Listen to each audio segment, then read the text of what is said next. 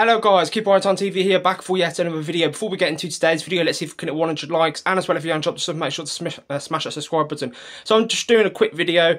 We have officially announced the signing of Ayumu Yokoyama on a 3-year deal for an undisclosed fee. This is our 10th summer signing, and what a day to announce it as well. On the same day as the new season starts for Blues, as we take on Reading. Obviously, he won't be available for that game, but yeah, I'm very happy with this bit of news. We needed another striker, to be fair, but does this mean that Jay Stansfield to Blues is off?